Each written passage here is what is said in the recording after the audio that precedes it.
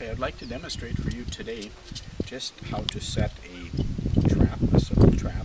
This is a number 1 long spring. This is the part that's the spring, considered the long spring. This would be opposed to a coil spring, which I can show you at another time. And this would be a trap that would be used for things like catching weasels, or muskrat, or mink, or skunk, if you're so inclined. So the easiest way to set something like that, if you look at the parts of it, this part right here is called the dog. This is the part that holds the jaw down. This is the pan over here. This is the part that is set so the animal places its foot on that and fires the trap. This would be the spring, and these would be the jaws. The easiest way that I have to set these is to put it over a knee to get it set so that it's just centered on your knee, and then simply push the spring down, and then that allows the jaws to come open. Once the jaws are open, it does not take much force to hold them open. So I will simply hold the jaws open like so, and then the dog comes up over the top of the jaw, and the pan gets raised up to accommodate the jaw, or to accommodate the dog, like so.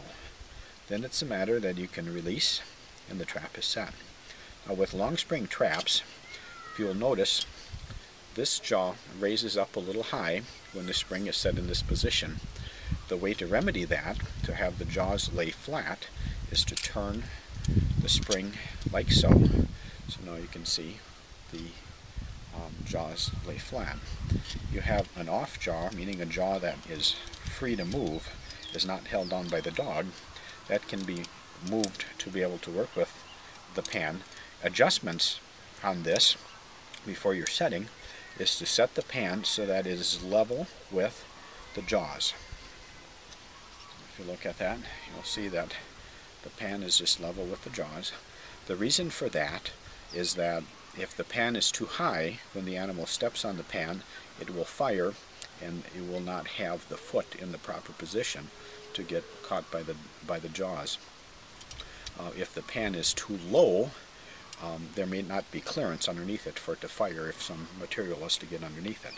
So if the dog is not set so that the pan is level, the dog can be adjusted by pushing it in or pulling it out.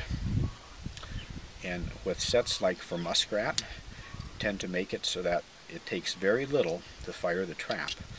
It would be called putting on a hairline type trigger. So the idea is so that it's set like so, and it's going to be placed so that the animal comes over the pan and steps on the pan and fires the trap. So it goes something like this.